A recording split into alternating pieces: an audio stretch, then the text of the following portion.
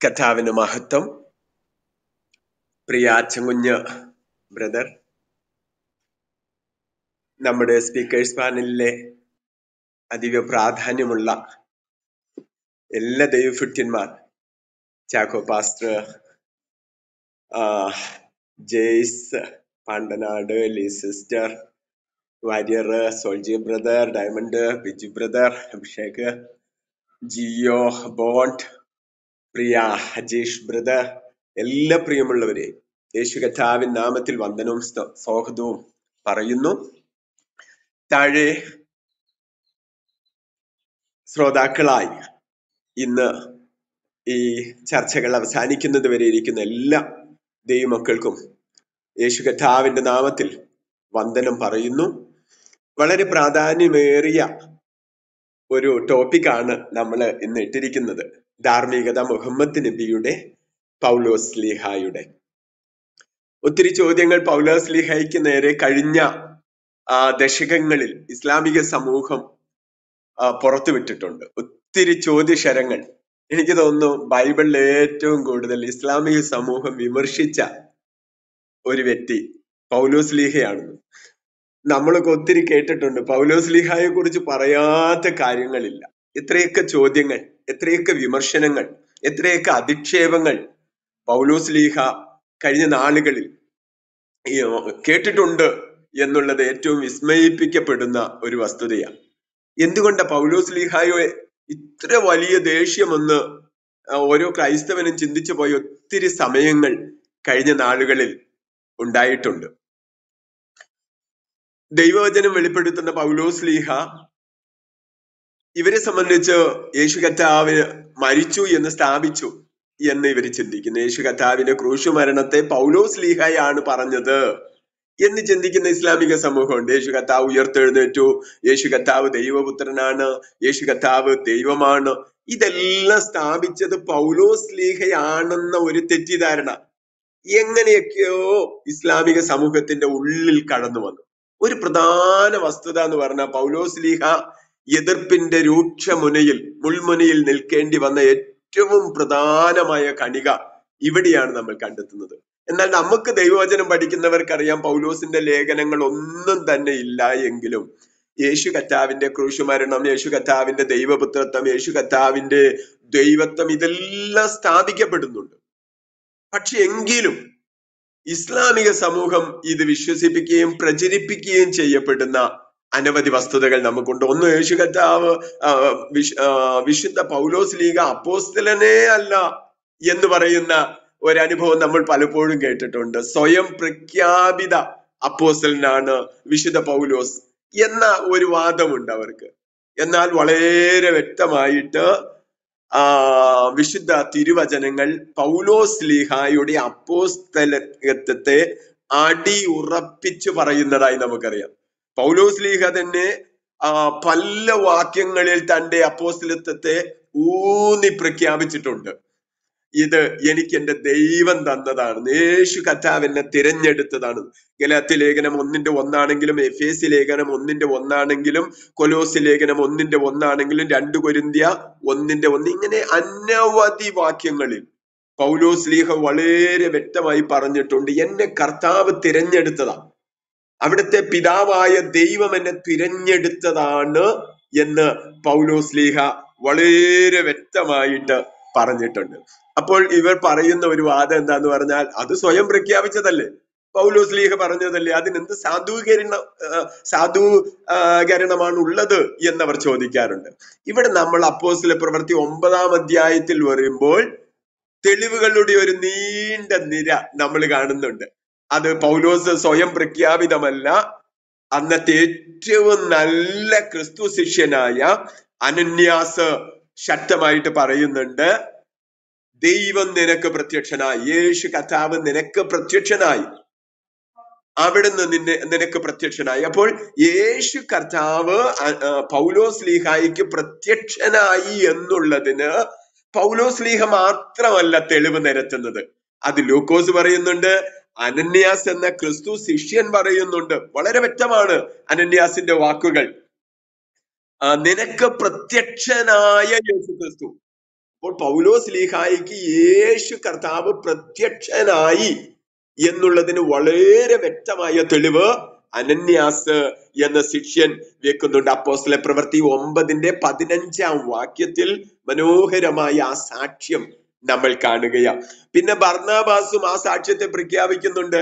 അപ്പോസ്തല പ്രവൃത്തി 9:27 ബർന്നാബാസ് എന്ന അന്നത്തെ ഏറ്റവും അതിപ്രാധാന്യമുള്ള വ്യക്തിയായ ബർന്നാബാസ് ആ സാക്ഷ്യത്തെ പ്രഖ്യാപിക്കുന്നുണ്ട്.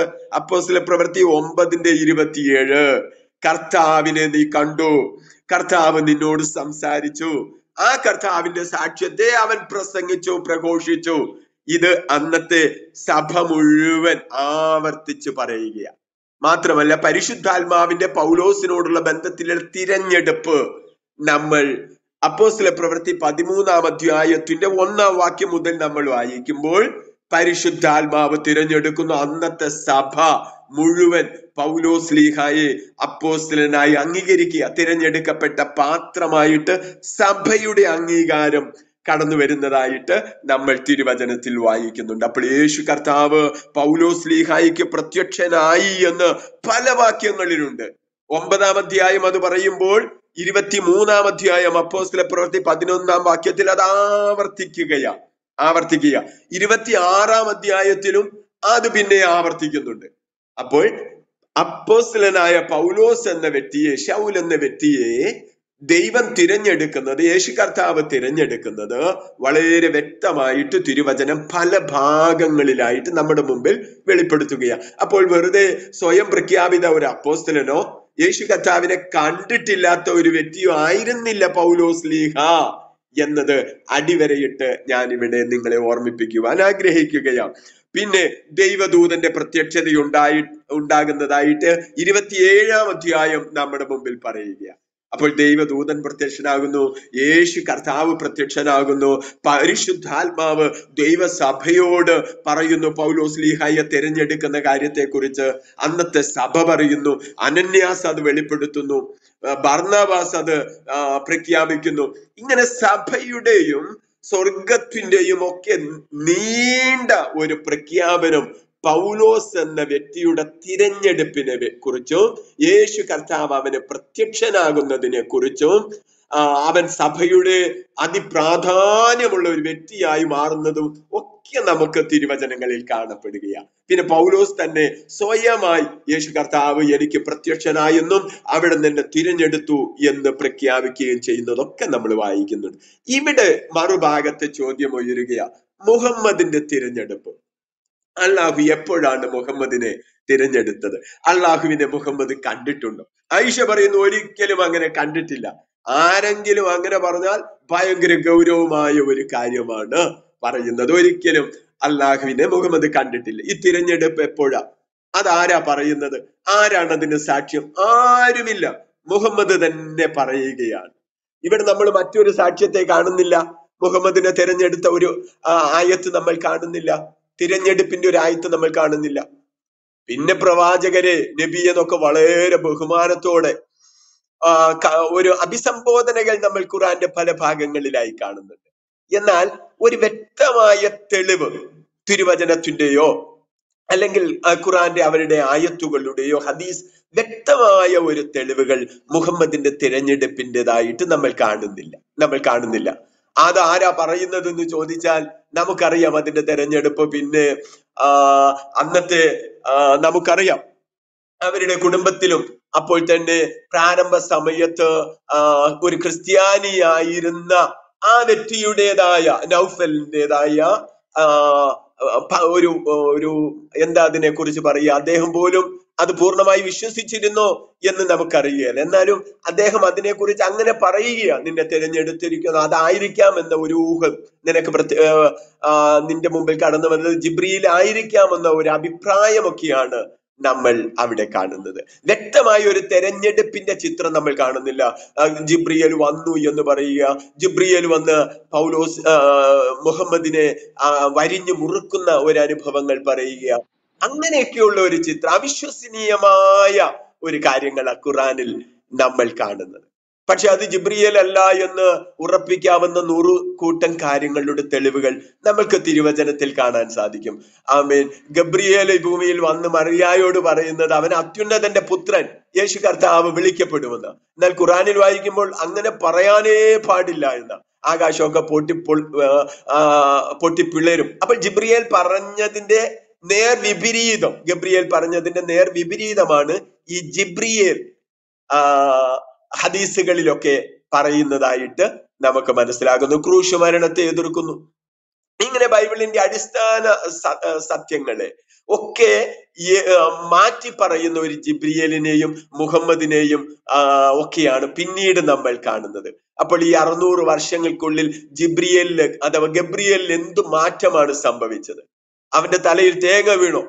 അല്ലെങ്കിൽ ഈ പറയുന്നതിനൊക്കെ തിരിച്ചു പറയത്തക്ക നിലകളിൽ എന്താണ് ഗബ്രിയേൽ എന്ന വ്യക്തിയിൽ സംഭവിച്ചത് എന്ന് നമ്മൾ ചിന്തിക്കുമ്പോൾ ഇവിടെ മുഹമ്മദിന് വെളിപ്പെട്ടത് വിശുദ്ധ ബൈബിൾ പ്രഖ്യാപിക്കുന്ന ഗബ്രിയേൽ അല്ല എന്ന ഉറച്ച ശബ്ദത്തോടെ നമുക്ക് പറയേണ്ടി വരികയാണ്.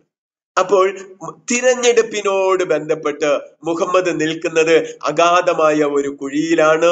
തിരഞ്ഞെടുപ്പിന്റെ ഒരു സാധൂകരണവും നമുക്ക് എവിടെയും കണ്ടെത്താൻ പറ്റുന്നില്ല എന്നുള്ളത് വ്യക്തമായ ഒരു ഭാഗമാണ്. മാത്രമല്ല, വിശുദ്ധ ബൈബിളിലെ പ്രവാചകന്മാർ, വിശുദ്ധ ബൈബിളിലെ അപ്പോസ്തലന്മാരൊക്കെ കടന്നു വന്ന പാതയല്ല മുഹമ്മദിൽ നമ്മൾ കാണുന്നത്. തികച്ചും വ്യത്യസ്തമായ ആശയങ്ങൾ, തികച്ചും വ്യത്യസ്തമായ കാര്യങ്ങളാണ് ഖുറാനിൽ കാണുന്നത്. ബൈബിളിൽ നിന്ന് എടുക്കപ്പെട്ട ഒത്തിരി കാര്യങ്ങളുണ്ട് നമുക്കറിയാം. എന്നാൽ അതിനൊക്കെ തികച്ചും വ്യത്യസ്തമായ ഒരു ചിന്താഗതിയാണ് ഖുറാനിലും ഹദീസുകളിലും നമ്മൾ കാണുന്നത്. പൗലോസിൽ ഉയർന്നമായ ഒരു ധാർമ്മിക നിലവാരം നമ്മൾ കാണുന്നു. വിവാഹ ജീവിതത്തോട് ബന്ധപ്പെട്ട് പൗലോസ് ലീഹ പറയുന്ന കാര്യങ്ങളുണ്ട്. പൗലോസ് ലീഹ വിവാഹ ബന്ധം പുലർത്തിപ്പോന്ന ഒരു വ്യക്തിയായിട്ട് നമ്മൾ വിശുദ്ധ ബൈബിളിൽ കാണുന്നില്ല. അവസാന സമയങ്ങൾ താൻ ഏകനായതുപോലെ ശുശ്രൂഷ മേഖലകളിൽ കടന്നു പോകുന്നതായിട്ട് നമുക്ക് പൗലോസ് ലീഹയെ കാണുകയാണ്. എന്നാൽ മുഹമ്മദിന്റെ ജീവിതത്തോട് ബന്ധപ്പെട്ട് അവസാന സമയങ്ങളാകുമ്പോൾ വിവാഹങ്ങൾ കൂടി വരികയാണ്. അവിടെ ധാർമ്മികതയോട് ബന്ധപ്പെട്ട് ഖുറാനിലെ നാലാം സൂറയൊക്കെ 24, 23 എല്ലാം വായിക്കുമ്പോൾ ആ വൈവാഹിക ജീവിതത്തോട് ബന്ധപ്പെട്ട് മുഹമ്മദിന്റെ ജീവിതത്തിൽ ഉണ്ടാകുന്ന അനുഭവങ്ങൾ നമ്മൾ വായിക്കുന്നുണ്ട്. എന്നാൽ പൗലോസിന്റെ ജീവിതം, അവൻ പോയത് എത്രയോ സ്ഥലങ്ങൾ, എത്രയോ സഭകൾ, എത്രയോ കാര്യങ്ങൾ. എന്നാൽ അവിടെയൊന്നും ഈ വിവാഹ കാര്യങ്ങളോ തന്റെ ജീവിതത്തിൽ താൻ ഏകനായി പോവുകയും ആ കഷ്ടതയുടെ നടുവിലേക്ക് ശുശ്രൂഷ മേഖലകളിലേക്കൊക്കെ കടന്നു പോകുന്ന അനുഭവങ്ങൾ നമ്മൾ വായിക്കുക. വിവാഹ ജീവിതത്തോട് ബന്ധപ്പെട്ട് 2 പൗലോസ് ലീഹായെ നമ്മൾ കാണുന്നത് 8-ാം അധ്യായത്തിന്റെ അവസാന ഭാഗങ്ങളിൽ അപ്പോസ്തല പ്രവൃത്തി. അത് സ്തെഫാനോസ് എന്ന വ്യക്തിയുടെ ഒരു മരണത്തോട് ബന്ധപ്പെട്ട നമ്മൾ കാണുന്നത്. ആ കൊലപാതകത്തിൽ അവന് പങ്കുണ്ടായിരുന്നു എന്നാണ് നമ്മൾ വായിക്കുന്നത്. എന്നാൽ പിന്നീടുള്ള പൗലോസിന്റെ യാത്ര നമ്മൾ നോക്കുക. കൊല ചെയ്യരുത്, പാപം ചെയ്യരുത്, പിന്നീട് അവൻ ഏക്കുന്ന മുറിവുകൾ, കല്ലേറുകൾ, അവിടെയെല്ലാം പൗലോസിനെ നമ്മൾ കാണുന്നത് അതെല്ലാം സഹിക്കുന്ന ഒരു വ്യക്തിയാണ്. പക്ഷെ മുഹമ്മദിന്റെ ചിത്രം നിങ്ങൾ ഒന്ന് നോക്കിക്കേ. ആദ്യ സമയങ്ങളിൽ സത്യസന്ധൻ എന്ന് പേരുള്ള അൽ അമീൻ എന്ന് പേരുള്ള ഒരു മുഹമ്മദിനെ, പിന്നീട് അവന്റെ ജീവിതത്തിൽ ആദ്യ 10 വർഷം മക്കയിലെ 13 വർഷം കഴിഞ്ഞാൽ മദീനയിലെ 10 വർഷങ്ങൾ രക്തം പുരണ്ട ജീവിത നാളുകളാണ് നമ്മൾ മുഹമ്മദിനെ കാണുന്നത്. കൊല ചെയ്യുന്ന മുഹമ്മദ്, മതം വിട്ട കൊല്ലാൻ പറയുന്ന മുഹമ്മദ്, അങ്ങനെ 100 കൂട്ടം യുദ്ധങ്ങൾ, അങ്ങനെയുള്ള ഒരു മുഹമ്മദിനെ നമ്മൾ കാണുന്നത് പൗലോസിന്റെ ജീവിതത്തിൽ നിന്ന് തികച്ചും വ്യത്യസ്തമാണ്. അത് വിവാഹമായാലും അത്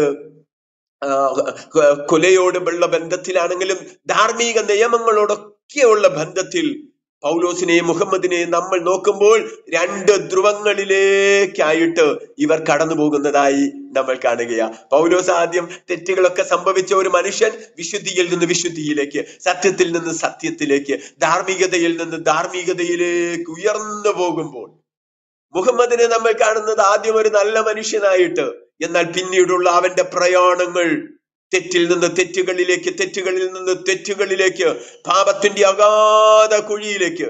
അള്ളാഹു അവസാനം നരകത്തിൽ ചെന്ന് ആ പാദം വെക്കുമ്പോൾ ആ നരകം അടയ്ക്കപ്പെടുന്ന ഒരു അനുഭവം പോലെ മുഹമ്മദ് ആ നരകത്തിന്റെ കവാടങ്ങൾ തുറന്ന് അതിന്റെ അകത്തേക്ക് പ്രവേശിക്കുന്നതായിട്ട് നമ്മളുടെ മുമ്പിൽ ആ ചിത്രങ്ങൾ വ്യക്തമാവുകയാ.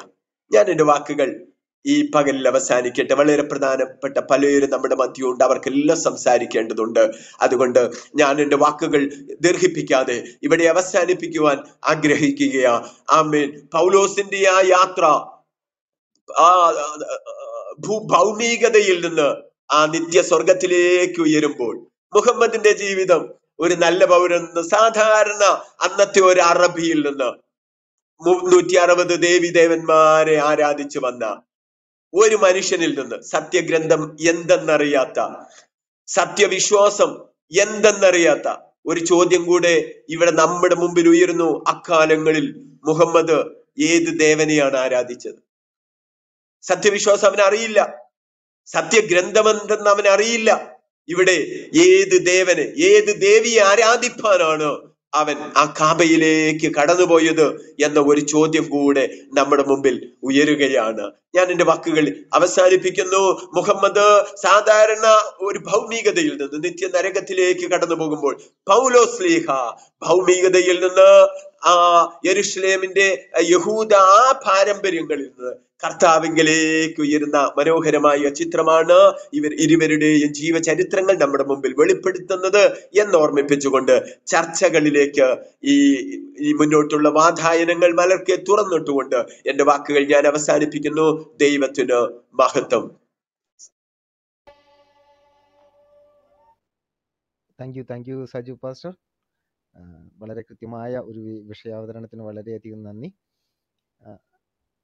ഇനി ആരാണ് ആഡ് ചെയ്യുന്നത്? ലീ സിസ്റ്റർ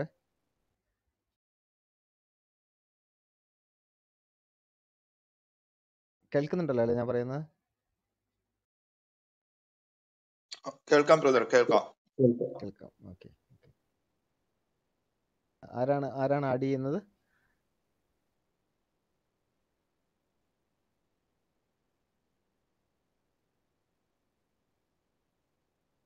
സോൾജിയ ബ്രദർ എന്തെങ്കിലും ആഡ് ചെയ്യുന്നുണ്ടോ? ഇപ്പോൾ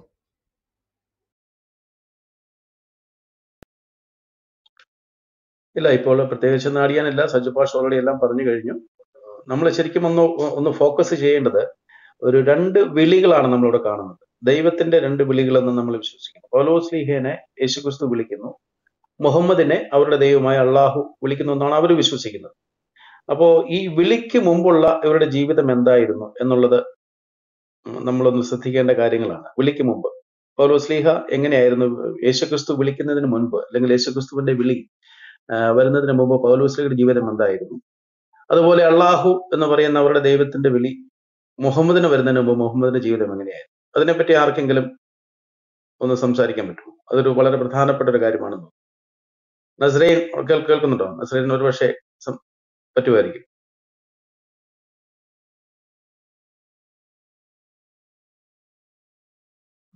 നസ്രൈൻ ഉറങ്ങി തോന്നുന്നു. ജെയ്സി കേൾക്കുന്നുണ്ടോ? എല്ലാവരും തിരക്കാണ്. അച്ചംബ്രോ, ഇന്ന് ആനിവേഴ്സറി ആഘോഷിക്കുന്ന അച്ചംബ്രോ ഒന്ന് പങ്കുവെക്കും. ആരുമില്ലേ? കുഞ്ഞു സാറിന്റെ ആനിവേഴ്സറി ആണോ? ക്ലബ് ഹൗസിലെ ആനിവേഴ്സറി ആണ്. ക്ലബ് ഹൗസിൽ വന്നിട്ട് 1 വർഷമാണ്. ബലൂൺ കണ്ടില്ലേ? Okay, happy anniversary. Bond mic എടുത്തായിരുന്നു. ബോണ്ട് പറഞ്ഞോളൂ.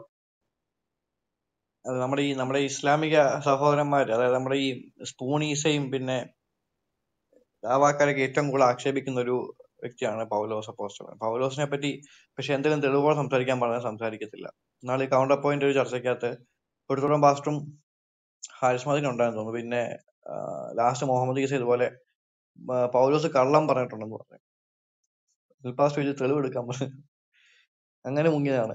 ഇവർക്ക് പറയാനൊന്നുമില്ല. ഇവർക്ക് ആരെങ്കിലും മേളിൽ ഈ ഒന്നും വേണ്ട. ബൈബിളിൽ ഏതെങ്കിലും ഒരു നെഗറ്റീവ് ക്യാരക്ടർ എടുത്തു കഴിഞ്ഞാൽ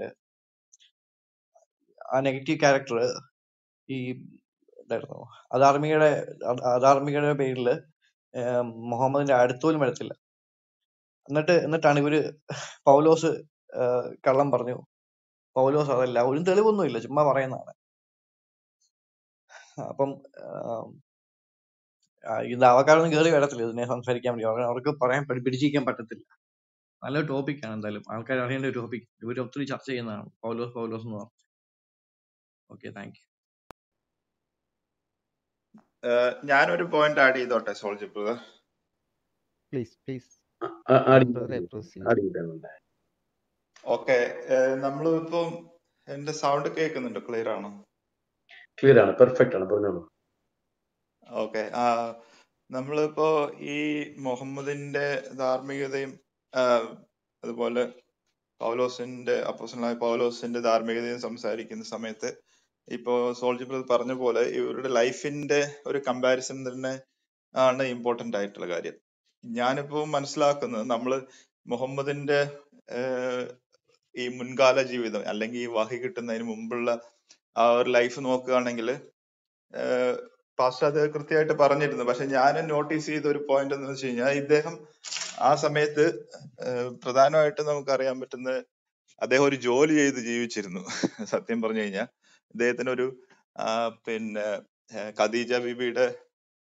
ഖദീജ എന്ന് പറഞ്ഞ സ്ത്രീയുടെ ഒരു ജോലി അദ്ദേഹത്തിനുണ്ടായിരുന്നു. എന്നാൽ ഇതിന് ശേഷം പുള്ളി ആ ജോലിയൊക്കെ കളഞ്ഞിട്ട് അദ്ദേഹത്തിന്റെ ജോലി മറ്റു പലതുമായിട്ട് മാറും. അതിനുശേഷം പുള്ളി എന്തെങ്കിലും ജോലി ചെയ്തതായിട്ട് നമ്മൾ എവിടെയും അല്ലെങ്കിൽ ഇവരുടെ ഗ്രന്ഥങ്ങളിലോ അങ്ങനെയൊന്നും കാണുന്നില്ല.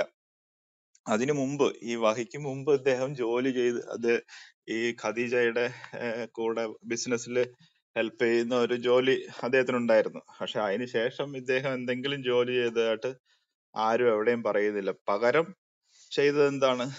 ഇതുപോലെ കൊള്ളയും കൊലയും അതുപോലെയുള്ള കാര്യങ്ങളൊക്കെയാണ്, വിവാഹങ്ങള് മെയിൻ ആയിട്ട്. അപ്പോ അതാണ് പ്രധാനമായിട്ട് വ്യത്യാസം. ഞാൻ നോട്ടീസ് ചെയ്ത് ഇദ്ദേഹം ഈ വഹിക്ക് മുമ്പ് ജോലി ചെയ്തിരുന്നു. അതിനുശേഷം പുള്ളി ജോലിയെല്ലാം കംപ്ലീറ്റ് ഉപേക്ഷിച്ച് ഈ പരിപാടികളിലേക്ക് ഇറങ്ങി എന്നുള്ളതാണ്. ആ ഒരു പോയിന്റ് ആണ് എനിക്ക് ആഡ് ചെയ്യാനുള്ളത്. Okay, thanks.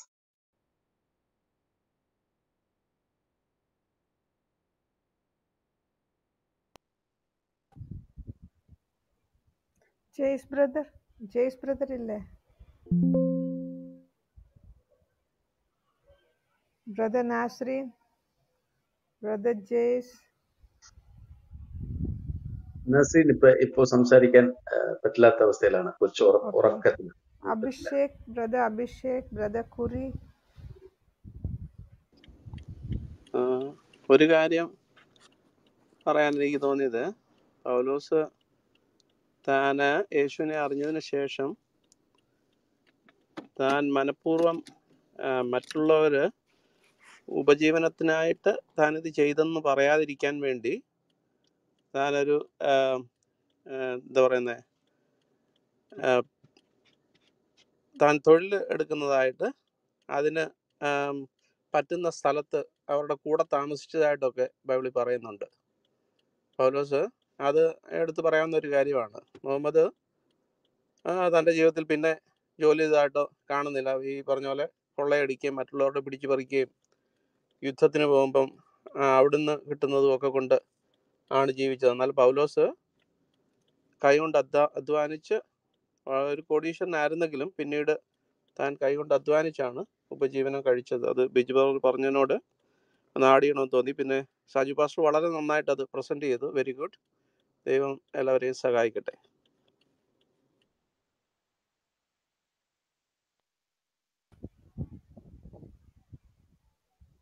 എന്നെ കേൾക്കുന്നുണ്ടോ? കേൾക്കാം സിസ്റ്റർ, പറഞ്ഞോളൂ. നമ്മൾ പൗലോസ് അപ്പോസ്തലനെ വളരെ നന്ദിപൂർവ്വമാണ് സ്മരിക്കുന്നത്. കാരണം ബുക്ക് ഓഫ് റോമർക്ക് എഴുതിയ ലേഖനം അതൊരു വലിയ തീസിസ് ആണ്. ഇപ്പോഴും ഇന്ന് 2000 വർഷത്തിന് ശേഷവും പല ഇംഗ്ലീഷ് സ്റ്റുഡൻസും PhD ചെയ്യുന്നതായിട്ട് ഇപ്പോഴും കാണാം. ബുക്ക് ഓഫ് റോമർ എന്നത് ഒരു സബ്ജക്റ്റാക്കി അതിൽ PhD ചെയ്യുന്നവരിന്നുമുണ്ട്. ന്യൂ ടെസ്റ്റമെൻറ്റ് ബുക്സിൽ പൊതുവേ ചെയ്യുമെങ്കിലും റോമർക്ക് എഴുതിയ ഇത് അത്രയ്ക്ക് ഒരു വിലപ്പെട്ട, ഒരു വളരെ അച്ചടക്കപൂർവ്വം എഴുതപ്പെട്ട ഒരു തീസിസാണ്. അത് കാണിക്കുന്നത് അദ്ദേഹത്തിൻ്റെ എഡ്യൂക്കേഷൻ്റെ ലെവലാണ്. എത്ര ഹൈലി എഡ്യൂക്കേറ്റഡ് ആയിരുന്നു അദ്ദേഹം. ഒരു ധനിക കുടുംബത്തിൽ ജനിച്ചുവെങ്കിലും പലരും ഇത്ര അധികം അദ്ദേഹത്തെപ്പറ്റി പല പണ്ഡിതന്മാരും പറയുന്നത് അന്നത്തെ കാലത്തെ one of the greatest scholar in language and in religious study ആയിരുന്നു അദ്ദേഹം.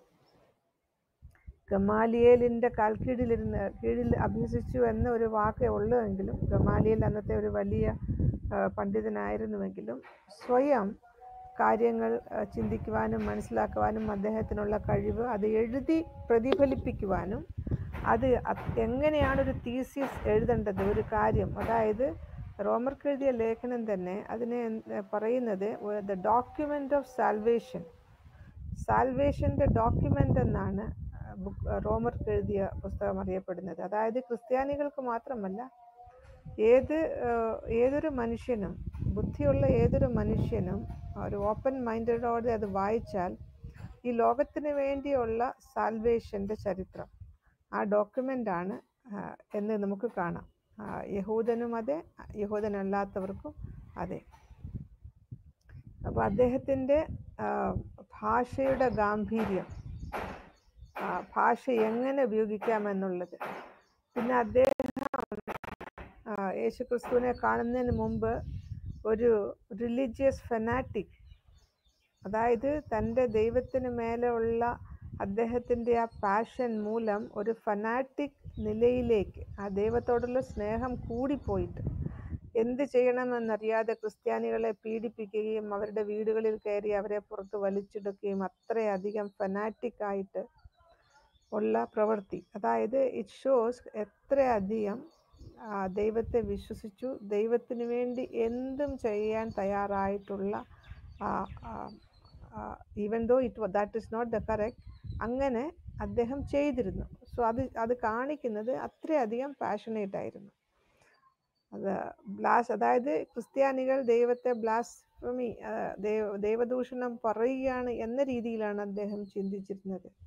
പക്ഷേ ഞാൻ പലപ്പോഴും ചിന്തിച്ചിട്ടുണ്ട്, എന്തുകൊണ്ടായിരിക്കും കർത്താവ് ഇത്രയ്ക്കും ക്രിസ്ത്യാനികളെ ഉപദ്രവിച്ച, ക്രിസ്ത്യാനികളെ പീഡിപ്പിച്ച, പെർസിക്യൂട്ട് ചെയ്ത ഈ മനുഷ്യനെ തന്നെ കർത്താവ് ദമാസ്കസിലേക്ക് പോകുന്ന യാത്രയിൽ പിടിച്ചത് എന്ന് ഞാൻ പലപ്പോഴും ചിന്തിക്കാറുണ്ട്.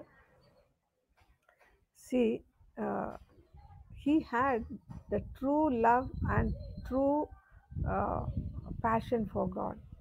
Only thing, he did not know Christ.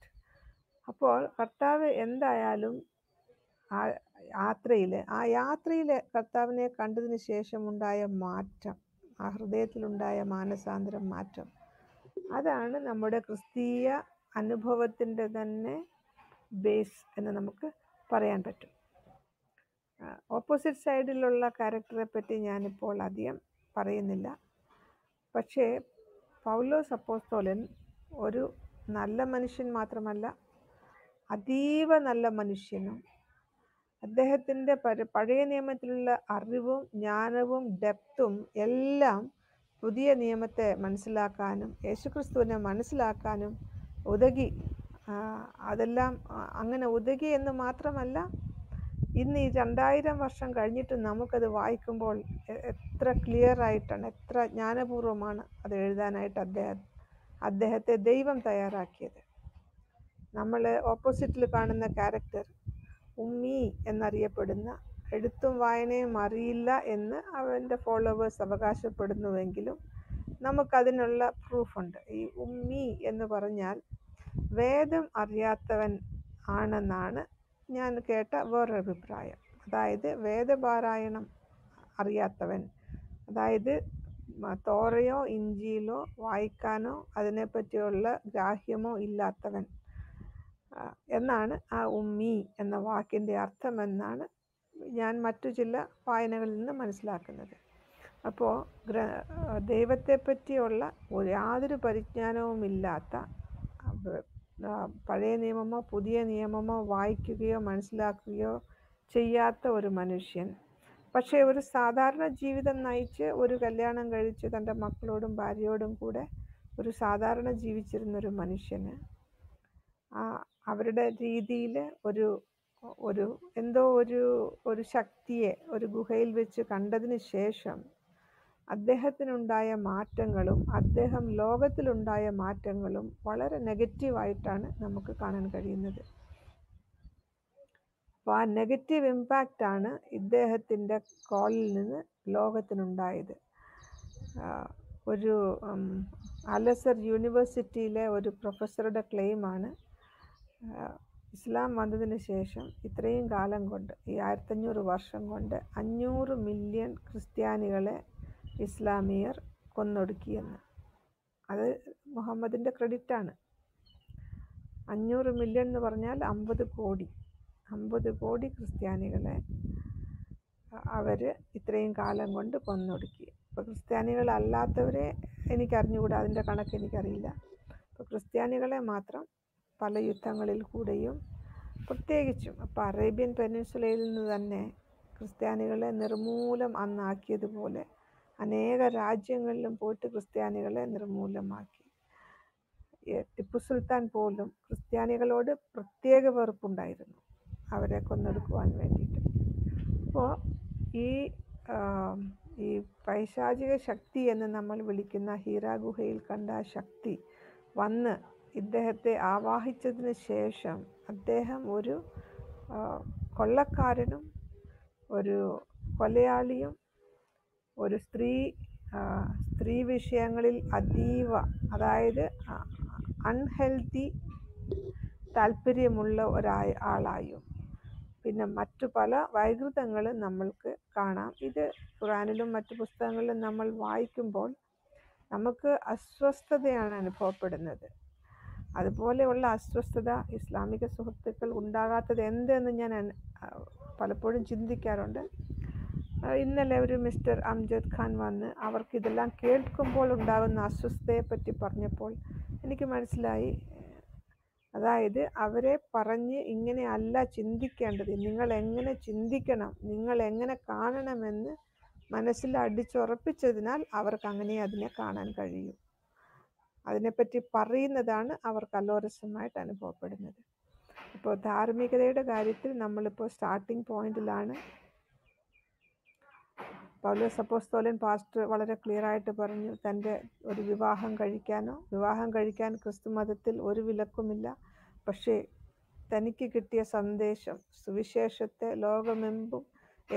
ലോകമെങ്ങും എത്തിക്കാനുള്ള അദ്ദേഹത്തിൻ്റെ വ്യഗ്രതയിൽ അങ്ങനെ ഒരു കാര്യം പോലും അദ്ദേഹം ചിന്തിക്കുകയോ ഒന്നും ചെയ്തില്ല.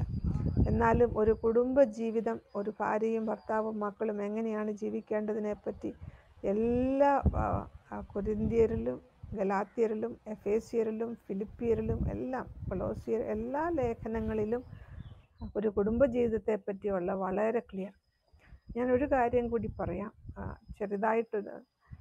പൗലോസ് അപ്പോസ്തലൻ്റെയും മറ്റു ലേഖനങ്ങളുമൊക്കെ നോക്കുമ്പോൾ കാണുന്നത് ആദ്യത്തെ ഭാഗമെല്ലാം തിയറിറ്റിക്കലായിരിക്കും, പിന്നത്തെ ഭാഗം പ്രാക്ടിക്കൽ അഡ്വൈസ് ആയിരിക്കും. അതൊരു എനിക്ക് വളരെ ഇൻട്രസ്റ്റിംഗ് ആയി തോന്നിയ ഒരു പാഠമാണ്. അപ്പോൾ റോമർക്ക് എഴുതിയ ലേഖനം തന്നെ നോക്കിയാൽ 8 വരയ്ക്കും തിയറിയാണ്, അതിനുശേഷം പ്രാക്ടിക്കൽ അഡ്വൈസാണ് കാണുക. അപ്പോൾ അങ്ങനെ വളരെ എന്താ പറയുക, ഒരു എക്സ്ട്രീംലി ഹൈ ഗ്രേഡ് ഉള്ള ഒരു എഴുത്തുകൾ എഴുതുവാനും ലേഖനങ്ങൾ എഴുതുവാനും ക്രിസ്ത്യാനിറ്റി എങ്ങനെയാണ് ജീവിച്ചു തീർക്കേണ്ടത്, നമ്മൾ എങ്ങനെയാണ് ഒരു ക്രിസ്ത്യനായിട്ട് ജീവിക്കേണ്ടത് എന്നുള്ളതിന് വളരെ നല്ല പാഠങ്ങൾ നമുക്ക് നൽകിയ നമ്മുടെ പൗലോസ് അപ്പോസ്തലനെ നമ്മൾ സ്വർഗ്ഗത്തിൽ ചെല്ലുമ്പോൾ എനിക്ക് അദ്ദേഹത്തോട് വളരെ ചോദ്യങ്ങൾ ചോദിക്കാനുണ്ട്. അദ്ദേഹം കഷ്ടപ്പാടിൻ്റെ ലിസ്റ്റൊക്കെ ഞാൻ വായിച്ചു നോക്കിയപ്പോൾ, അതായത് 2 കൊരിന്ത്യർ 11 കാണാം അദ്ദേഹം എന്തെല്ലാമാണ് അനുഭവിച്ചത്. അതൊക്കെ പിന്നീട് നമുക്ക് ചർച്ച ചെയ്യാം. എൻ്റെ വാക്കുകളെ ചുരുക്കുന്നു, സഹോദരന്മാർ സംസാരിക്കുക.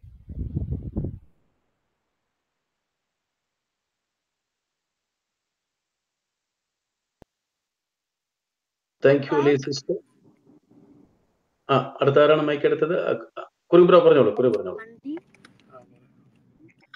ഞാൻ ഒരു കാര്യം കൂടെ ഒന്ന് ആഡ് ചെയ്യണമെന്ന് തോന്നി. പൗലോസ് യേശുക്രിസ്തുവിനെ കണ്ടെത്തുന്നതിന് മുൻപും അതിനുശേഷവും ഒരു തീവ്രവാദിയായിരുന്നു.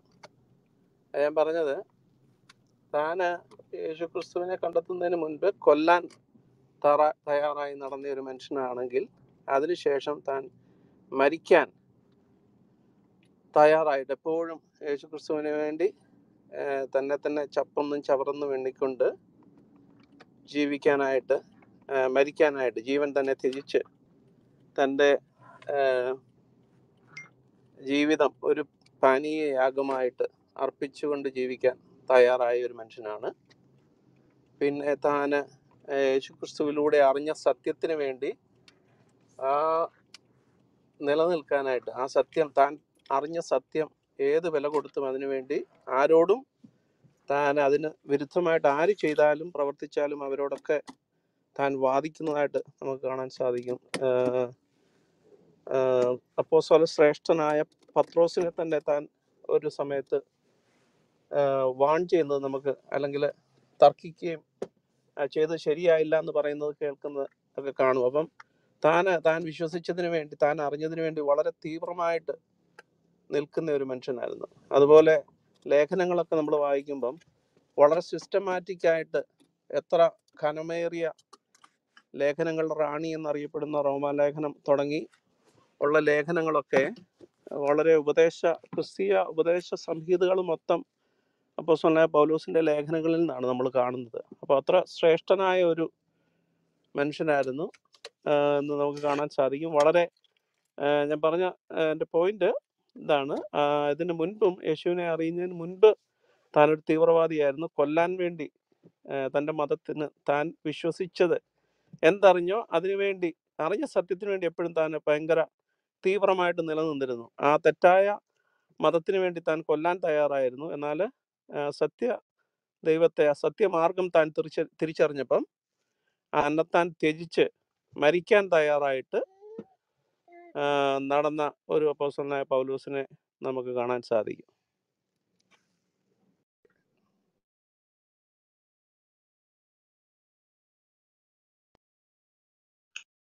വളരെ വ്യക്തമാണ് പ്രിയ ബ്രോ. ഇവിടെ താഴെ ഏതെങ്കിലും മുസ്ലിം സഹോദരന്മാരുണ്ടെങ്കിൽ കടന്നു വരിക.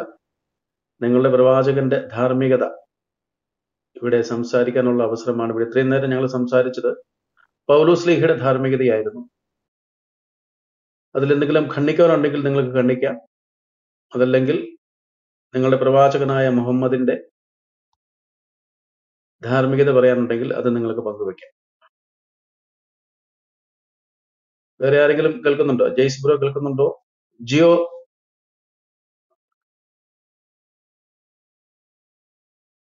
ജയ്സ് ബ്രോ മൈക്ക് എടുത്തിട്ടുണ്ട്.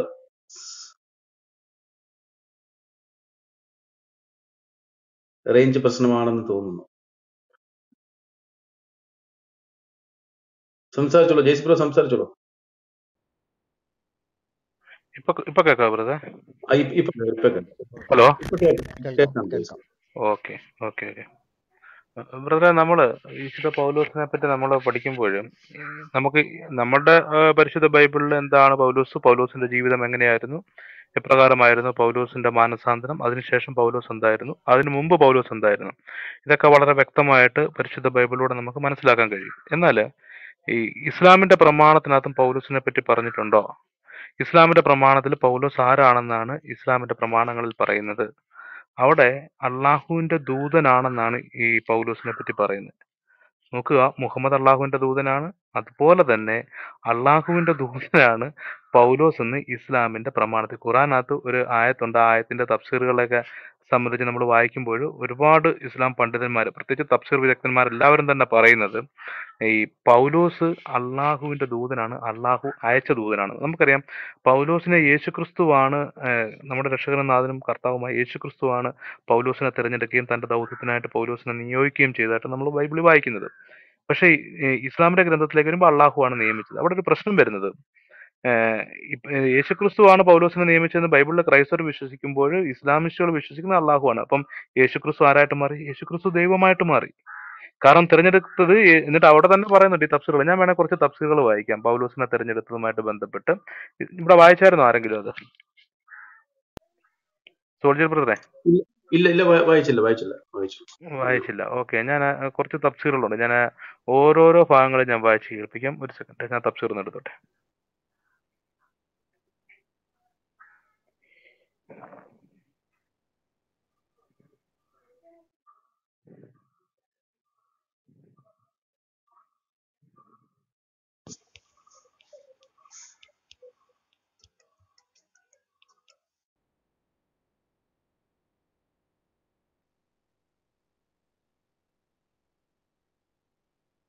ജെയ്സ് ബ്രോ,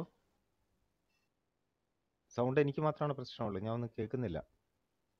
റെഫറൻസ് എടുക്കാൻ പോയത്, റെഫറൻസ് ബുക്ക് വായിക്കാനായിട്ട്. Okay okay okay. അപ്പം ഞാൻ ചെറിയൊരു അനൗൺസ്മെൻ്റ് അതിനിടയ്ക്ക് നടത്തിക്കോട്ടെ. എല്ലാവരും റൂമൊന്ന് ഷെയർ ചെയ്യണം. എല്ലാ സഹോദരങ്ങൾക്കും റൂമിലേക്ക് സ്വാഗതം. എല്ലാവരും ഒന്ന് ഷെയർ ചെയ്ത് എല്ലാവരിലേക്ക് എത്തിക്കുക. ഡിസ്കസ് ചെയ്യാൻ താല്പര്യമുള്ളവർ മുകളിലേക്ക് കയറി വന്ന് ഡിസ്കസ് ചെയ്യാവുന്നതാണ്. ഇപ്പോൾ ആദ്യം സോൾജർ ബ്രദർ പറഞ്ഞ പോലെ പൗലോസിൻ്റെ ധാർമ്മികതയെക്കുറിച്ച് വളരെ വ്യക്തമായിട്ട് തെളിവുകളുടെ അടിസ്ഥാനത്തിലൂടെ പറഞ്ഞു കഴിഞ്ഞു. അപ്പോൾ നിങ്ങൾക്ക് സംസാരിക്കാനുള്ള കാര്യങ്ങൾ, നിങ്ങളുടെ മുഹമ്മദിൻ്റെ ധാർമ്മികതയെക്കുറിച്ച് പറയാനുള്ള കാര്യങ്ങൾ ഇവിടെ കയറി വന്ന് പറയാവുന്നതാണ് തെളിവുകളുടെ അടിസ്ഥാനത്തിൽ. എല്ലാവരും റൂമൊന്ന് ഷെയർ ചെയ്യണം. സത്യം എല്ലാവരിലേക്കും എത്തട്ടെ. നമ്മൾ ചർച്ച ചെയ്യുന്ന എല്ലാ കാര്യങ്ങളും എല്ലാവരിലേക്കും എത്തട്ടെ, അറിയട്ടെ, സത്യം എന്താണെന്ന് അറിയട്ടെ, എല്ലാവരും സ്വതന്ത്രരാക്കപ്പെടട്ടെ.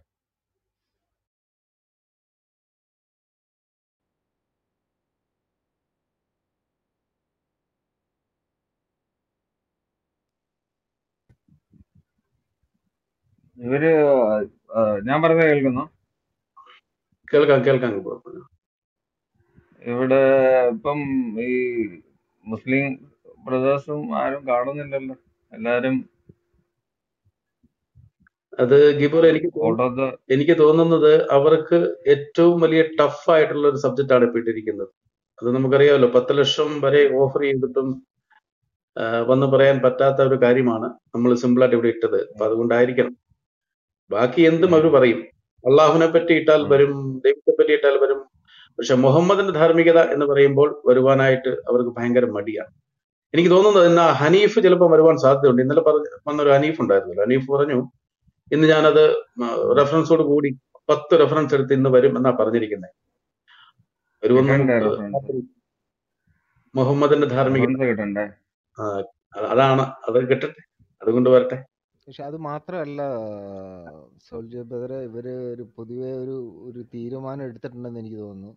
റെഫറൻസ് ചോദിക്കുന്ന റൂമുകളിലൊന്നും പോകരുത് എന്ന്. കാരണം റെഫറൻസ് ഇല്ലല്ലോ കൊടുക്കാനായിട്ട്. അപ്പം അങ്ങനെ ഒരു തീരുമാനം എടുത്തിട്ടുണ്ട് എന്ന് എനിക്ക് സംശയമുണ്ട്. പ്രത്യേകിച്ച് ഈ റൂമിൽ വന്നു കഴിഞ്ഞാൽ അവർക്ക് റെഫറൻസ് വെക്കാനില്ല. ഓക്കെ, ജെയ്സ് ബ്രദർ തിരിച്ചു വന്നിട്ടുണ്ട്. നമ്മുടെ റൂമിൽ വന്ന് ഒരു റെഫറൻസ് പോലും തരുവാൻ കഴിയാതെ വേർത്ത് കുളിച്ചിരുന്ന നമ്മുടെ ഫഹദ് ഇന്നലെ റെഫറൻസിന് വേണ്ടി നിലവിളിക്കുകയായിരുന്നു അവരുടെ മുറിയിൽ. നമ്മുടെ അലി പാസ്റ്ററെ റെഫറൻസ് ഇല്ല എന്ന് പറഞ്ഞ് താഴെ ഇടുകയും അദ്ദേഹം എന്താ പറഞ്ഞ ഫഹദ് ഇവിടുന്ന് നിലവിളിച്ചുകൊണ്ട് പറയാണ് റെഫറൻസ് തരൂ. അത് കേട്ടപ്പോ എനിക്ക് സത്യം പറഞ്ഞ ചിരി വന്നു, ഫഹദിന്റെ ആ നിലവിളി ശബ്ദം കേട്ടപ്പോ. ഓക്കെ, ഞാൻ ഓഡിബിൾ ആണ് ബ്രദറെ? അതെ, പറഞ്ഞോളൂ. ഓക്കെ. ഒന്നാമത് നമ്മൾ സൂറ അതിന്റെ 61:14 തഫ്സീർ ഇങ്ങനെയാണ്, ആയത്ത് ഇങ്ങനെയാണ്: Be supporters of Allah as when Jesus, the son of Mary, said to the disciples. നോക്കണം എന്താണ് അവിടെ എഴുതി വെച്ചിരിക്കുന്നത്. Said to the disciples, who are my supporters for Allah? The disciples said, we are supporters of Allah. And a faction of the children of Israel believed and a faction disbelieved. So we supported those who believed against their enemy, and they became dominant. ഈ ആയത്തിന് ഇവര് കൊടുത്തിരിക്കുന്ന തഫ്സീർ അൽജാമിയുടെ തഫ്സീർ, അതായത് ഇമാം അൽ ഖുർത്തുബി, അതാണ് എന്റെ കറക്റ്റ്.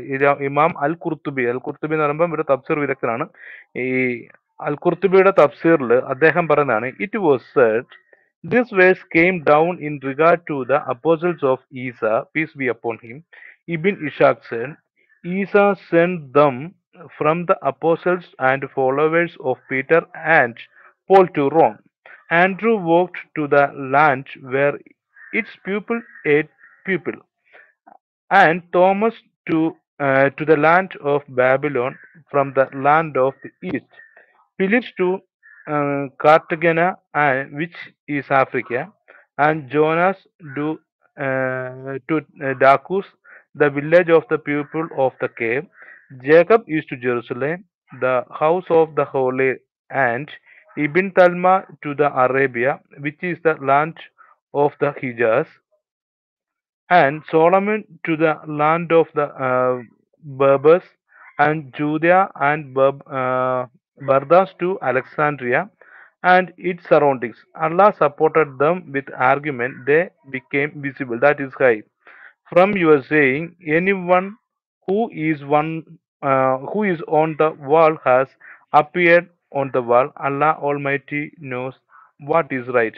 ഇവിടെ കർത്താവ് യേശു ക്രിസ്തുവിന്റെ ശിഷ്യന്മാരെല്ലാവരുടെയും പേരെടുത്ത് വെച്ചിട്ട് പീറ്ററിനെയും പോളിനെയും റോമിലേക്ക് അയച്ചു എന്ന് വളരെ വ്യക്തമായിട്ട് കുർത്തുബി ഇതിനകത്ത് എഴുതി വെച്ചിരിക്കുകയാണ്. അപ്പൊ ഇവർക്ക് ഒരു കാരണവശാലും ഖുറാന്റെ അടിസ്ഥാനത്തിൽ പൗലോസ് ലീഹായെ തള്ളിക്കളയാൻ കഴിയത്തില്ല.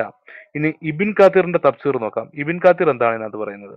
ഇബിൻ കാത്തിർ പറയുന്നത്, and he statement, when we sent to them two messengers, they denied them both, means they hastened to disbelieve in them, so we reinforced them with a third, means we supported and strengthened them with a third messenger. ആദ്യം രണ്ടുപേരെ അയച്ചു, അവരെ രണ്ടുപേരും ഡിനേ ചെയ്തു, അങ്ങനെ മൂന്നാമത് ഒരാളെയും കൂടെ അയച്ചു.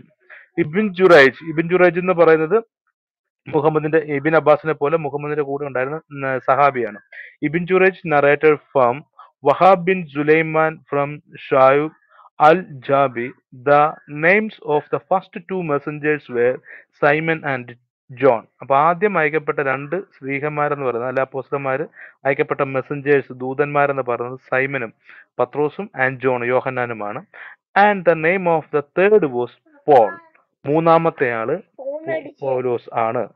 And the city was ആന്റിയോക്ക്. അന്ത്യോക്കയിലേക്ക് അയക്കപ്പെട്ടത് പൗലോസിനെയാണ്. നോക്കാം, ഇപ്പൊ രണ്ട് തഫ്സീറുകൾ നമ്മൾ കണ്ടു.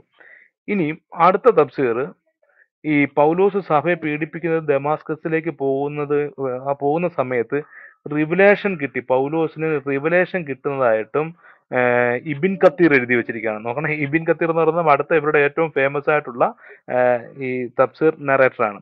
അപ്പം അതിനകത്ത് പറയുന്നത് ഇങ്ങനെയാണ്, section mentioning the status of Isa and his virtues. And one who believed in the Messiah and believed him from the people of Damascus was a man who was called Dina and was hiding in a cave inside the eastern door close to the solid church for fear of the Jew Paul, and he was unjust and oppressive with hatred for the Messiah. And when he came to him, he shaved the head of his nephew when he believed in the Messiah, and wrote him in the country, and then stoned him until he died. Allah's mercy be upon him. അപ്പൊ ഇതൊക്കെ കേൾക്കുമ്പോൾ നിങ്ങൾക്ക് തന്നെ തോന്നുന്നില്ല ഇത് ബൈബിളിനകത്തുള്ള കാര്യങ്ങളാണെന്ന്. വീണ്ടും അതിന്റെ താഴെ ഇദ്ദേഹം തന്നെ ഇബിൻ കത്തീർ തന്നെ പറയുന്നത്, when Paul heard that the Messiah had gone to Damascus, he prepared a mule and went out to kill him, and he received it at Kokuba. When he faced the companions of the Messiah, an angel came to him, and he hid his face at the end of his wing. So when he saw that he fell, he believed the Messiah and came to him and apologized for what he did and believed in him, and he accepted it. And he asked him to wipe his eyes so that God would return his sight to him. He said, "Go to our city in Damascus. At the end of the rectangular market of the east, he called you and came to him and returned to him his eyesight." And Paul had solid faith in the Messiah. Upon him peace, that he is a slave of Allah and his messenger. അപ്പം ഇവിടെ പൗലോസിന് സഭയെ പീഡിപ്പിക്കാൻ ദമാസ്കസിലേക്ക് പോകുന്നതും ഈ പോകുന്ന വഴിക്ക് പൗലോസിന് സെന്റ് പോളിന് റെവലേഷൻ വെളിപാടുകൾ കിട്ടുന്നതായിട്ടും ഇബിൻ കാത്തീർ എഴുതി വെച്ചിരിക്കുകയാണ്. ഇനിയും അടുത്ത ഒരു സംഭവം എന്ന് പറയുന്നത് പൗലോസിന്റെ കണ്ണ് കാണാതാവുന്നതും പിന്നീട് കണ്ണ് ശരിയായതായിട്ടും ഇബിൻ കത്തീർ തന്നെ വീണ്ടും നറേറ്റ് ചെയ്യുകയാണ്. When Paul heard that the Messiah upon him peace had gone to Damascus, he prepared his mules and went out to kill him, and he received ഞാൻ നേരത്തെ വായിച്ചാണ്, he received it at Kukuba. And when he confronted the companions of the Messiah, an angel came to him and hid his face with the tip of his wing he blinded him. കണ്ണ് കാണാതാകുന്നതും അതിനുശേഷം so when he saw that himself he believed in the Messiah, so he came. ഇതും നേരത്തെ വായിച്ചു തന്നെ ഒന്നും കൂടെ പുള്ളി repeat ചെയ്യാണ് ഇബിൻ ഖാത്തിറിന്റെ തഫ്സീറിനകത്ത്. ഇനി അടുത്ത് റോമൻ ചക്രവർത്തിക്ക് കത്തിലൂടെ ഈ സെന്റ് പോള് കത്തിലൂടെ സാക്ഷ്യം നൽകിയിരുന്നതായിട്ട് ഇമാം അൽ അലൂസി, ഇവരുടെ അടുത്തൊരു തഫ്സീറാണ് ഇമാൻ അൽ അലൂസി, അദ്ദേഹത്തിന്റെ തഫ്സീറിനകത്ത് ഇങ്ങനെയാണ് പറയുന്നത്. In his message to the Roman king the apostle Paul Z, the spirit ടെസ്റ്റിഫൈസ് to our souls that we are the children and loved ones of Allah among others. ഇനിയും അടുത്തൊരു തഫ്സീറുണ്ട്, അത് ഇബിൻ ആഷൂറിന്റെ തഫ്സീറാണ്. ആ തഫ്സീറിനകത്ത് പറയുന്നത് ഇങ്ങനെയാണ്: പൗലൂസ് ജനങ്ങളുടെ മുമ്പിൽ വെച്ചിട്ട് അത്ഭുതം കാണിക്കുകയും അങ്ങനെ അത്ഭുതം കാണിച്ചത് അത് സൂറ 36:15 പ്രകാരമാണ് പുള്ളിക്കാരൻ ആ തഫ്സീർ എഴുതിയിരിക്കുന്നത്. സൂറ 36:15 അതും പ്രകാരം പൗലോസ് ജനങ്ങളുടെ മുമ്പിൽ വെച്ചിട്ട് അത്ഭുതങ്ങൾ കാണിക്കാൻ തുടങ്ങി. അങ്ങനെ അത്ഭുതങ്ങൾ കാണിക്കാൻ തുടങ്ങിയപ്പോൾ പൗലോസിനെ അവര് ആ ജനങ്ങൾ പിടിച്ച് ദൈവമാക്കാൻ തുടങ്ങിയതായിട്ടും തഫ്സീർ എഴുതി വെച്ചിട്ടുണ്ട്. അതിനുശേഷം ഉള്ള ഈ ഇബിൻ അഷൂറിന്റെ തന്നെ അടുത്ത ഒരു തഫ്സീറിനകത്ത് പറയുന്നത് ഇങ്ങനെയാണ്: പൗലോസിനെ, അത് 36:18, പൗലോസിനെ നഗരത്തിന് വെളിയിൽ കൊണ്ടുപോയി കല്ലെറിഞ്ഞ് മരണാസന്നനാക്കി. ഇത്രയും കാര്യങ്ങൾ പൗലോസിനെ പറ്റി ഇവരുടെ പണ്ഡിതന്മാർ പറഞ്ഞു വെച്ചിരിക്കുന്നത് പൗലോസ് കേവലം ഒരു വ്യക്തിയല്ല, പൗലോസ് ഒരു ദൂതനാണ്, അള്ളാഹുവിന്റെ ദൂതനാണ്, മിശിഹായുടെ ദൂതനാണെന്നാണ് എഴുതി വെച്ചിരിക്കുന്നത്. അപ്പൊ നമ്മൾ ചിന്തിക്കേണ്ടത് മിശിഹ ആരാണ്, പൗലോസ് ആരാണ്? ഇവർ കേവലം ഒരു വ്യക്തി മാത്രമാണോ പൗലോസ്? പൗലോസിനെ കള്ളൻ, അല്ലെങ്കിൽ പൗലോസ് നുണയൻ, അല്ലെ പൗലോസ് ഉണ്ടാക്കിയ മതമാണ് ക്രിസ്തു മതം എന്നൊക്കെ പറയുന്ന ദാവാക്കാരെ, നിങ്ങളുടെ പണ്ഡിതന്മാരുടെ അഭിപ്രായം പൗലോസ് ദൂതനാണെന്നാണ്. അപ്പം ഇനിയും ഈ പൗലോസിന്റെ ധാർമ്മികതയും ഈ അള്ളാഹുവിന്റെ ദൂതൻ എന്ന് അവകാശപ്പെടുന്ന മുഹമ്മദിന്റെ ധാർമ്മികതയും കൂടെയാണ് കമ്പയർ ചെയ്യേണ്ടത്. അപ്പൊ നിങ്ങൾക്ക് കൂടുതൽ വ്യക്തമാകും ആരാണ് യഥാർത്ഥത്തിൽ ദൈവത്തിന്റെ ദൂതനായിട്ട് ഈ ഭൂമിയിൽ ജീവിക്കുകയും അവന് വേണ്ടിയിട്ട് മരണം വരികയും ചെയ്ത യഥാർത്ഥ വിശ്വാസി ആരാണെന്ന്. രണ്ടുപേരുടെയും ജീവിതവും ജീവിത മൂല്യങ്ങളും ദൈവത്തിന് കിട്ടിയ വെളിപാടുകളെന്ന് അവകാശപ്പെടുകയും അതനുസരിച്ച് ജീവിക്കുകയും ചെയ്ത രണ്ട് വ്യക്തികളാണല്ലോ മുഹമ്മദും പൗലോസും. ഇവരുടെ ജീവിതം തമ്മിൽ താരതമ്യം ചെയ്തിട്ട് നമുക്ക് ആരാണ് ഏറ്റവും ശ്രേഷ്ഠൻ, ആരെയാണ് നമ്മൾ ഫോളോ ചെയ്യേണ്ടത് എന്ന് നമുക്ക് തീരുമാനിക്കാൻ കഴിയും. അതിനായിട്ട് ദൈവം എല്ലാവരെയും അനുഗ്രഹിക്കട്ടെ. ക്ലിയർ ആയിരുന്നു സോൾജിയർ ബ്രദറെ? ക്ലിയർ ആയിരുന്നു ജയ്സൺ. Thank you. ക്ലിയർ ആയിരുന്നു. അല്ല, പറഞ്ഞോളൂ. എനിക്ക് തോന്നുന്നത് ഇത് ഇവര് തള്ളി മടുക്കും. ഈ ഹദീസും ഇവരുടെ തഫ്സീറൊക്കെ അല്ല, ഒത്തിരി തഫ്സീർ തള്ളി തള്ളി ഇത് വരും. ഞങ്ങൾ ഇത് ഒരു ദിവസം നമ്മള് ട്രൂത്ത് വെയിറ്റേഴ്സ് ഞങ്ങളൊരു ദിവസം ഈ ചർച്ച എടുത്തപ്പോഴും കംപ്ലീറ്റ് ദാവാക്കാരും വന്നിരുന്ന് തള്ളി. ഇത് അവരുടെ അഭിപ്രായം, ഞങ്ങൾ എന്തിനാ അത് സ്വീകരിക്കുന്നത്?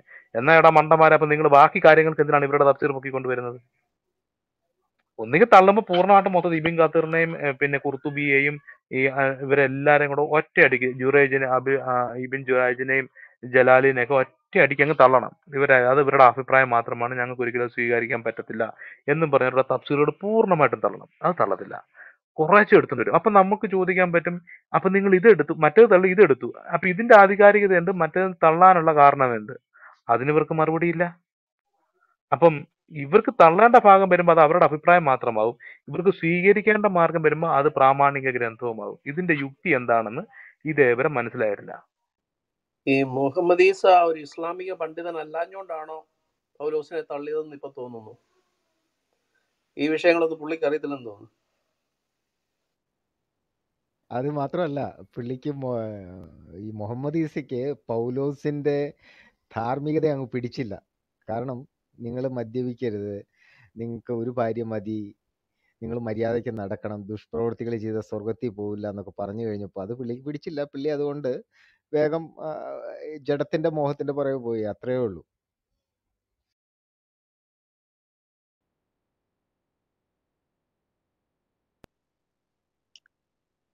തോമസ് ബ്രോ, മുഹമ്മദിന്റെയും പൗലോസിന്റെയും അന്ത്യം നമ്മളൊന്ന് കമ്പയർ ചെയ്യുമ്പോഴത്തേന് പൗലോസ് ഒരു ധീരനെ പോലെ മരിച്ചത്.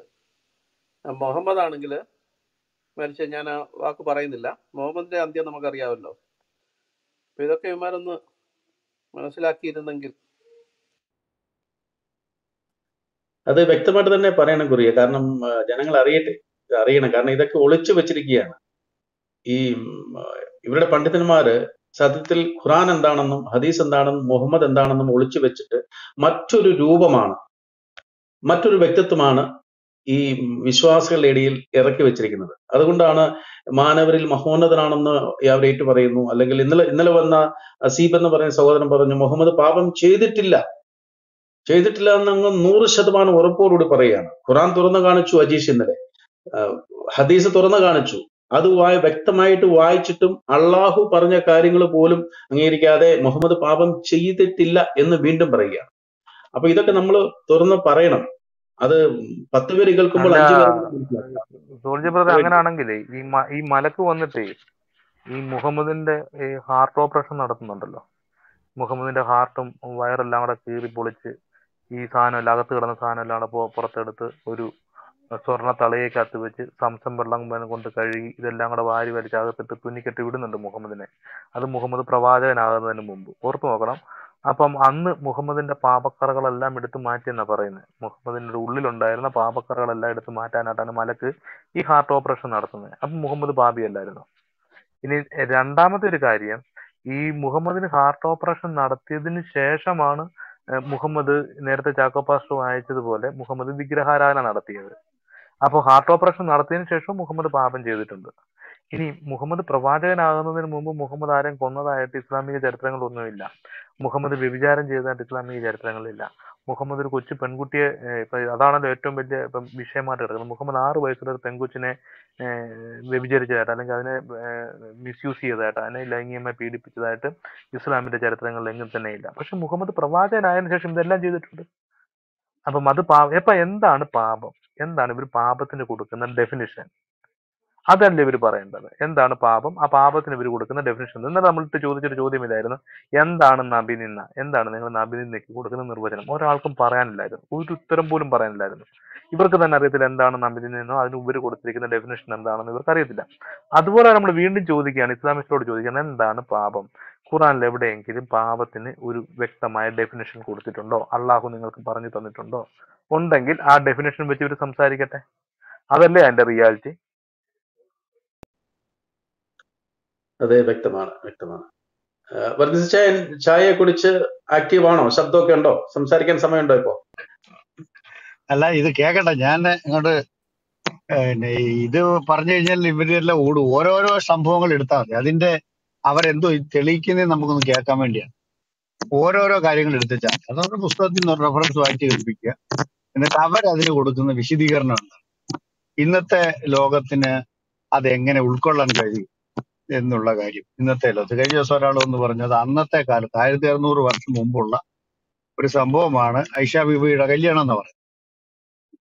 ശരി, നമ്മൾ ചോദിച്ചത് അത് ഇന്ന് അനുകരിക്കാൻ പറ്റുമോ? മുഹമ്മദ് എല്ലാ കാലത്തും ഉള്ള ആൾക്കാരുടെ ഇന്നലെ ഒരാൾ പറഞ്ഞ മുഹമ്മദ് കൈവക്കി, ഞങ്ങൾ കൈവക്കും. മുഹമ്മദ് ഭക്ഷിച്ചാൽ ഞങ്ങൾ ഭക്ഷണം കഴിക്കും. പിന്നെ പലതും പറയാതിരുന്ന കാര്യമായി.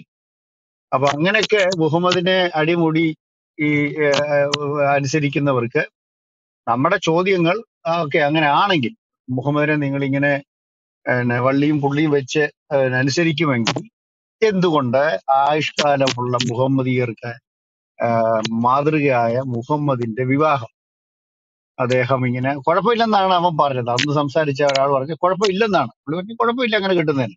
പക്ഷെ നിയമം സമ്മതിക്കുന്നില്ല, സർക്കാർ നിയമം. അവരുടെ മനസാക്ഷിക്കകത്ത് അങ്ങനെ ഒരു പ്രശ്നമൊന്നുമില്ല.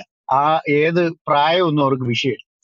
അതാ മുഹമ്മദ് കാണിച്ച വൃത്തികേടിന്റെ പാരമ്പര്യം അവർ പിന്തുടരുന്നതുകൊണ്ട്. പിന്നെ നിയമം പിടിച്ചവരകത്തിട്ട് ഇടിച്ചു പരുവാക്കും. അത് പേടിച്ചാണ് ഇന്ന് പല ഉസ്താദുമാരും അകത്ത് കിടക്കുന്ന പോലെ. അത് പേടിച്ചാണ് അവർ ചെയ്യാത്തത്. അപ്പം നമ്മൾ ചോദിക്കേണ്ടത്, ഇന്ന് നിങ്ങളുടെ മനസാക്ഷിക്ക് സാക്ഷിയൊന്നും ഇവർക്കില്ല അല്ലേ പറയാൻ ചോദിക്കാൻ പറ്റും. മനസാക്ഷി ഉണ്ടെങ്കിൽ വൃത്തികേടുകളെ ആരും സപ്പോർട്ട് ചെയ്തില്ല. അവർ ചോദിക്കേണ്ടത് ഓരോരോ വിഷയങ്ങൾ എടുത്തിട്ട് നമ്മുടെ കേൾവിക്കാർ, ഇന്ന് കേൾക്കുന്ന മനുഷ്യരെ അവരുടെ മനസ്സിൽ ഇത് ഇവരുടെ പഠിപ്പിക്കൽ എന്തുവാണെന്ന് പറഞ്ഞോളൂ. മുഹമ്മദിന്റെ ധാർമ്മികത ഓരോന്നോരോന്നായിട്ട് നമുക്ക് എടുത്തുണ്ട്. അതായിരിക്കും നല്ലതെന്ന് തോന്നുന്നു. ഈ പറഞ്ഞ പോലെ ഇപ്പം സാർമാരോട് സംസാരിച്ച് പറഞ്ഞില്ലേ, ഇയാള് 6 വയസ്സുള്ളപ്പോൾ ഇയാൾ കൂട്ടുകാരുമായിട്ട് കളിക്കാൻ പോയ സമയത്താണ് ജിബ്രീൽ പ്രത്യക്ഷപ്പെടുന്നത്. പക്ഷേ ഇയാൾക്ക് മുതിർന്നതിന് ശേഷം ഈ ഹിറാ ഗുഹയിൽ നിന്ന് വെച്ച് വെളിപ്പാടുണ്ടായപ്പോൾ ആ വന്ന ആരാന്ന് അറിയണമെങ്കിൽ ഒരു വിചിത്രമായ പരീക്ഷണം ഭാര്യ നടത്തേണ്ടി വന്നു. 6 വയസ്സുള്ളപ്പോൾ വന്നതും പിന്നീടും വന്നിട്ടുണ്ടെന്നാ പറയുന്നത്. അങ്ങനെ പല പ്രാവശ്യം കണ്ട വ്യക്തിയെ പുള്ളിക്ക് ഓർമ്മയുണ്ടായിരുന്നു. പുള്ളി പറഞ്ഞായിരുന്നു, എനിക്ക് 6 വയസ്സുള്ളപ്പോൾ ഈ മനുഷ്യൻ എന്റെ അടുത്ത് വന്നായിരുന്നു, എന്റെ ഹാർട്ട് ഓപ്പറേഷൻ നടത്തി, ആദ്യത്തെ ഹൃദയ ശസ്ത്രക്രിയ നടത്തിയ മനുഷ്യനാണ്, അല്ല ആളാണ്, വീണ്ടും എന്റെ അടുത്ത് വന്നായിരുന്നു, എന്നെ ഞെക്കിപ്പിഴി അന്ന് ചെയ്തത് ഹാർട്ട് ഓപ്പറേഷൻ, ഇപ്പൊ ചെയ്തത് മസാജിങ് ആയിരുന്നു, എന്താ പറയുക, ഉഴിച്ചിലും പിഴിച്ചിലും ആയിരുന്നു ഇപ്പൊ ചെയ്തത് എന്ന് പറഞ്ഞാൽ മതിയായിരുന്നു, പരീക്ഷണത്തിന് പോകണ്ടായിരുന്നു. 6 വയസ്സുള്ള സമയത്ത് പുള്ളി എടുത്ത് വന്നിട്ട് പുള്ളിയുടെ ഹൃദയം എടുത്ത് പുറത്ത് വെച്ച് ശുദ്ധീകരിച്ച് സംസം വെള്ളം കൊണ്ട് കഴുകി വൃത്തിയാക്കിയിട്ട് തിരിച്ച് ഫിറ്റ് ചെയ്യുന്ന പറയുന്നത്. ഇതിനകത്തൊരു വൈരുദ്ധ്യം കൂടെ ഉണ്ട്. കാരണം മുസ്ലിം പിള്ളേര്, അല്ലെങ്കിൽ അല്ല മുസ്ലിം പിള്ളേരല്ല, പിള്ളേരൊക്കെ ജനിക്കുന്നത് നിർമ്മലമായ ഹൃദയത്തോടെയാണ് ജനിക്കുന്നതെന്ന്, എന്ന് പറഞ്ഞാൽ പാപമില്ലാത്തവരായിട്ട് ജനിക്കുന്നതെന്ന് കണ്ട് ഇവരുടെ ഒരു ഹദീസിൽ പറയും. പക്ഷെ മുഹമ്മദ് ജനിച്ചപ്പോഴേ മുതുവാവിയും ഹൃദയം നിറച്ച് പാവമായിരുന്നു എന്നും അതുകൊണ്ടാണ് അല്ലച്ചാ ഇയാൾ വർഗീസച്ചാ ആ ആ ഇസ്ലാമിന്റെ പ്രമാണത്തിനകത്തും ഖുറാനകത്തും പറയുന്നത് ജനിക്കുമ്പോൾ എല്ലാം, നമ്മളുടെ വിശ്വാസം ജന്മഭാവം എന്നുള്ളൊരു കോൺസെപ്റ്റ് അല്ല. ഇവര് പറയുന്നത് ജനിക്കുമ്പോൾ തന്നെ എല്ലാ കുഞ്ഞുങ്ങളെയും പിശാച് തൊട്ട് പുറത്തേക്ക് ഇറക്കുന്നു എന്നാ പറയുന്നത്. ആണോ? പക്ഷെ ആ മറ്റേതും അങ്ങനെ എവിടെ ഇഷ്ടം പോലെ ഉണ്ടെന്ന് ഇതുപോലൊരു ഒരു ഹദീസ് ഉണ്ട്. ഒരു ഹദീസിനകത്ത് പറയുന്നത് കുഞ്ഞുങ്ങളെല്ലാം നിഷ്കളങ്കരാണെന്ന് പറയുന്ന 1-2 ഹദീസുണ്ട്. പക്ഷെ അതാ ഞാൻ പറഞ്ഞത്, ഹദീസുകളുടെ എണ്ണം കൂടുതൽ നേരെ തിരിച്ചാ. പുറത്തേക്ക് വിടും. അത് ഖുറാനകത്തുമുണ്ട്. ഈസയുടെ അമ്മയും പിന്നെ ഫറവോന്റെ ഭാര്യ ആരാണ്ട്, അങ്ങനെ 2 പേരെ മാത്രമേ ഉള്ളൂ. ഈസയുടെ അമ്മയും പിന്നെ ഫറവോന്റെ ഭാര്യയും മാത്രമേ ഉള്ളൂ പിശാച് തൊടാത്തത്. ബാക്കി എല്ലാത്തിനെയും പിശാച് തൊട്ടവരാണെന്നാ പറയുന്നത്. ബാക്കി എല്ലാത്തിനെന്ന് പറയുമ്പോൾ അതെന്ത് ഫറവോന്റെ ഭാര്യയ്ക്ക് ഇത്ര പ്രത്യേകത? ഞാൻ വായിച്ചേ, പിന്നെ അങ്ങനെ ഒരു ആയത്തുണ്ട്. ഫറവോന്റെ ഭാര്യ അല്ല, ആണെന്നാണ് എനിക്ക് അതുകൊണ്ട് തോന്നുന്നത്. കാരണം ഫറവോന്റെ ഭാര്യയ്ക്ക് അതിന്റെ പ്രശ്നം എന്തുവാ? ഫറവോന്റെ ഭാര്യയ്ക്ക് മാത്രം ഇങ്ങനെ പാപം തൊടാതെ ഈ പുറത്തോട്ട് മുഹമ്മദ് വരാനുള്ള കാരണം? സ്വർഗത്തിൽ ചെന്നിട്ട് അവസാനം കല്യാണം സുന്ദരിയായിരുന്നു. എനിക്ക് തോന്നുന്നു ആരെങ്കിലും പുള്ളിക്കാരുടെ സൗന്ദര്യത്തെ കുറിച്ച് ഈ മുഹമ്മദിനോട് പറഞ്ഞു കാണും. പറഞ്ഞാണ്. അതാ ഈസയുടെ അമ്മയും സുന്ദരിയാരെന്ന് തോന്നുന്നു. അതുകൊണ്ടാ പറഞ്ഞു ഇവര് 2 ഞാൻ സ്വർഗത്തിൽ ചെല്ലുമ്പോ കേട്ടു. വായിച്ചു ഞാൻ ആ ആയത്ത് കിട്ടുമ്പോ എടുത്ത് ഞങ്ങൾക്ക് വായിക്കും. അപ്പം അതുകൊണ്ട് എങ്ങനെ നോക്കിയാലും ഈ പുള്ളിയുടെ ധാർമ്മികത ഒന്നും ഇവർക്ക് പരസ്യമായിട്ട് പറയാൻ പറ്റും. എന്തായാലും ഇവര് പറയട്ടെ, എന്തോ കേൾക്കട്ടെ ഇവര് പറയുന്നത് എന്തുവാ. അപ്പം ആരെങ്കിലും ഓരോരുത്തരായിട്ട് ഈ പുള്ളിയുടെ പിന്നെ ധാർമ്മികതയും ഇവരുടെ കിതാബിന്റെ ധാർമ്മികതയും അള്ളാഹുവിന്റെ ധാർമ്മികതയും ഒക്കെ നമുക്ക് എടുത്തോണ്ട് വരാം. ഇവര് പഠിപ്പിച്ച ധാർമ്മികത ഇതെല്ലാം ഓർക്കണം. മുഹമ്മദിന്റെ ധാർമ്മികത അള്ളാഹുവിന്റെ ധാർമ്മികതയാണല്ലോ അള്ളാഹു പഠിപ്പിച്ചത്, അതാണല്ലോ അള്ളാഹുവിന്റെ പ്രവാചകൻ അനുകരിച്ചത്. പിന്നെ ഈ പുസ്തകത്തിനകത്ത് എഴുതി വെച്ചിരിക്കുന്ന ധാർമ്മികത, പിന്നെ ഇവർ ജീവിതത്തിൽ ചെയ്ത ധാർമ്മികത, ഇതെല്ലാം കൂടെ നമുക്ക് ഓരോന്നോരോന്നായിട്ട് പറയാം. എന്താണെന്നൊന്ന് കേൾക്കട്ടെ ഇവരുടെ മറുപടികൾ. ഓരോന്ന് അവതരിപ്പിച്ചിട്ട് നമുക്ക് ഇവരെ ഒന്ന് കയറ്റിയിട്ട് അവരെന്താ ഇതിനെ കുറിച്ച് പറയുന്നത് നോക്കാം. ചുമ്മാതെ എനിക്ക് അറിയത്തില്ല, ഞാൻ കേട്ടില്ല, ഞാൻ ഇപ്പോഴാണ് കേൾക്കുന്നത്, ഇവരെ ഒന്നും കേട്ടണ്ട, വെറുതെ സമയം കളയത്തേ ഉള്ളൂ. അറിയാത്ത കാര്യം ഇവരെന്ത് ചർച്ച നടത്താൻ? അറിയാവുന്നവരെ കയറ്റി വെച്ചാൽ മതി. ഇപ്പം പലരും ഇവിടെ വന്നിരുന്നോണ്ട് പറയുന്നത് കേട്ടില്ല, ഞങ്ങൾക്ക് അറിയത്തില്ല, ഞാൻ ഇപ്പോഴാണ് കേൾക്കുന്നത്, ഇങ്ങനൊന്നും എഴുതി വെച്ചിട്ടില്ല. അപ്പൊ അങ്ങനെ എഴുതി വെച്ച് കേൾക്കാത്തതിനെ ഒന്നും നമ്മൾ കയറ്റിക്കൊണ്ട് കഥയില്ല. ഇതിന്റെ പണ്ഡിത ശിരോമണികൾ വരട്ടെ, അവർ വന്ന് സംസാരിക്കട്ടെ. ഓക്കെ സാറുമാരെ.